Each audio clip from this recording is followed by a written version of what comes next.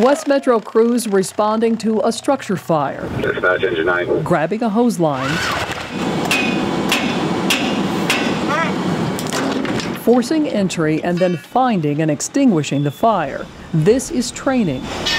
And it's where firefighters here at Station 8 and at every one of our 17 stations sharpens their skills and techniques. A look at how the training is building what we call muscle memory. And the latest from around the district in this West Metro update. Jeffcom 911, what is the address of the emergency?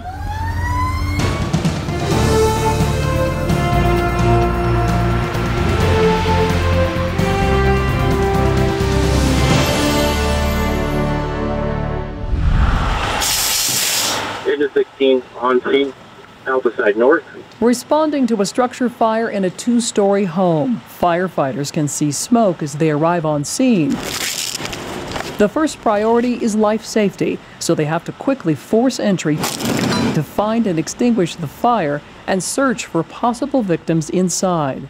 So for this drill, it is designed to be a single-family residence with a fire in one of the upper bedrooms. We're utilizing some of our newer technology. It's a TV screen that mimics fire, as well as a smoke machine. So there should be some smoke, and then when the crews encounter the fire room, there's two different fire screens that they can practice putting water on the fire. The crews running the simulation have practiced firefighting skills and training and responded to dozens of real fires where lives and property were at risk. Intent of this drill was just to allow our company officers a time to practice this with their crews. Oftentimes, I like to say the first 5 minutes of a residential structure fire is one of the most stressful times for an officer. There's a lot of decisions that they have to make and a lot of setup that they have to be in charge of with imperfect information. So this is ultimately just to allow the crews a chance to get to train with each other. I would much rather them have a challenge here and figure out how to overcome it than have to have that in the real world. Repetition like this is what builds muscle memory. So when there's a real emergency and seconds count, crews can perform quickly and efficiently. A fire is one of those situations where adrenaline is pumping. And one thing we know about adrenaline is it decreases our ability to have good thoughts. So if we've practiced the way that we're supposed to be doing these things, your body goes back to what you practice. So in those high stress situations, you don't even have to think about what you need to do or how you need to do it, but just what you need to do. I'm going to search up here. Every one of our firefighters completes about 150 hours of training each and every year. That's everything from structure fires to wildland fires to auto extrication to emergency medical procedures, just to name a few. The majority of West Metro's calls are medical emergencies, and that's why beginning in January, we'll be adding a new ambulance or medic to our resources. Medic 8 will run out of Station 8, and right now the Medic is being stocked with supplies for its debut. The crew will run their first call out of Station 8 on New Year's Day. Station 8 is home to our dive team, and 2 days before Thanksgiving, they were called to Roxborough when 4 teenagers fell through the ice. Bystanders were able to rescue 3 of the teenagers before firefighters arrived, but they could not reach a 14-year-old boy. West Metro divers found him under the ice and pulled him out. He was in critical condition and rushed to the nearest hospital. He passed away on Thanksgiving after 2 days in intensive care. The ice on the ponds and lakes along Colorado's Front Range at this time of year can be deceiving. It may look safe, but it can't be trusted.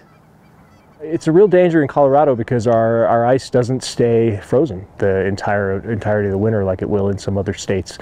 We have so many warm, sunny days that we'll have a good sheet of ice one day, and the very next day that sheet of ice will be unstable and somebody will fall through. Well, ice thickness varies a lot, and it's not going to be a consistent thickness all the way across the lake, where it may seem fine as you approach from one side of the shore. The other side of the lake is going to be completely open water. We'll see patches where there's no ice at all. And then you get everything in between, depending on currents, depending on weather, depending on what's underneath. Rocks will heat up, ice below, and then that'll melt faster than areas of just solid water. So you just don't know what's under the water, and you don't know how thick the ice is. It's just dangerous to be out on the ice in any way, shape, or form. Here in the metro area, we've had a couple of snowstorms so far this winter, but in southeastern Colorado, it's been windy and very dry. And under these conditions, there is a real risk of wildfire. Grass and small plants in the area around Springfield and Baca County cured out months ago and are available to burn. Over the past couple of months, West Metro has had an engine and a crew of firefighters in Baca County stage its initial attack resources available to respond in case of a wildfire. These opportunities help our firefighters gain experience and skills that they can bring back to the district.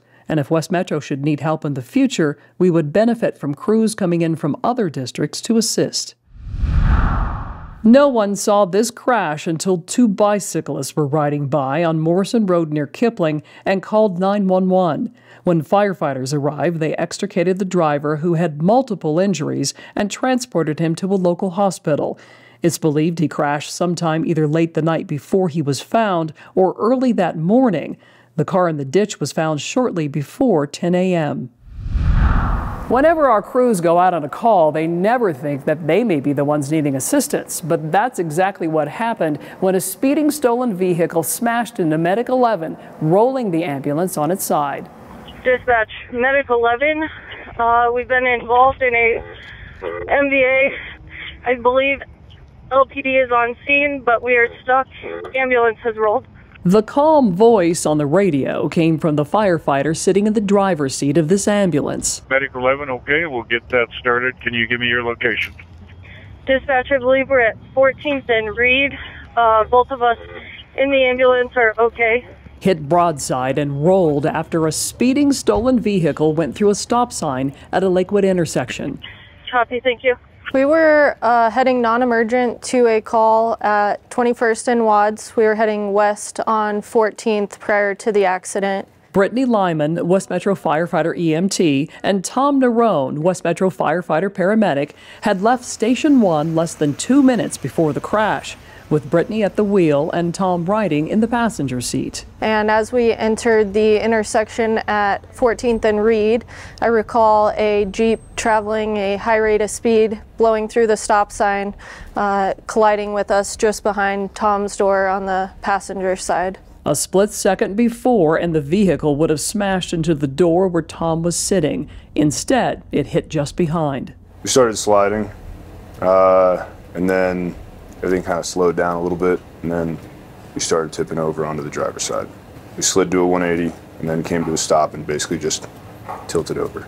For the two firefighters, everything went into slow motion as medical equipment, supplies, and everything else went airborne. For both of us, it really slowed down after that point of impact when we started to spin into a 180.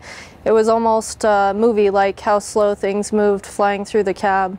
Everything lifted. It was pretty wild to see.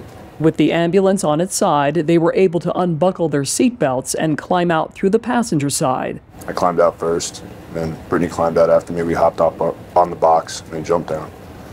Was it difficult to get out? No, not really. Okay. Neither of us were pinned or anything, so did you have any trouble getting out of your seat? No, being a shorter person, Tom helped me get out the window, but we were both able to get out easily before anybody got there on scene. Two paramedics with injuries. And with a few bumps and bruises, they were transported to the hospital to get checked out. Yeah, I had some whiplash. I think more so I saw it coming, so I tensed up. And then Tom just, he had a split eyebrow after we got out and some swelling to his eyebrow. But thankful that we didn't have anything more serious. There were 3 people riding in the stolen vehicle. 1 had to be extricated from the wreckage. All 3 were taken by West Metro ambulances to local hospitals. All right, sir. We do have Medic 2 en route as an additional medic. They're en route emergent. Lakewood police have charged the driver, 20-year-old Armando Casillas of Denver, with vehicular assault, DUI, and aggravated motor vehicle theft. The 2 passengers have not been charged at this time. The police investigation is ongoing. Medic 11's crew is now driving a reserve ambulance, and this unit that was in the crash most likely will have to be replaced. That's because once it got back up on all 4 tires and brought here to West Metro's fleet facility, you could see damage that was not apparent at the crash scene. Not only the damage to the ambulance, but damage to the equipment and other items inside, including Tom's firefighting boots. His gear was inside this cabinet on the passenger side. With the steel shanks bent at a 90-degree angle, the boots are now souvenirs. Could have been a lot worse.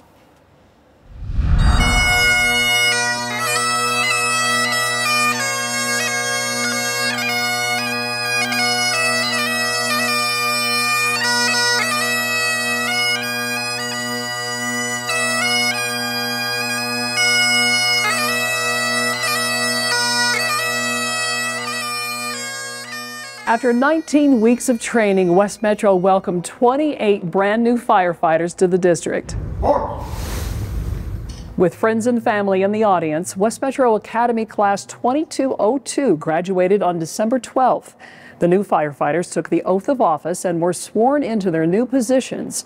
In keeping with West Metro tradition, their new badges were pinned on by a family member or friend.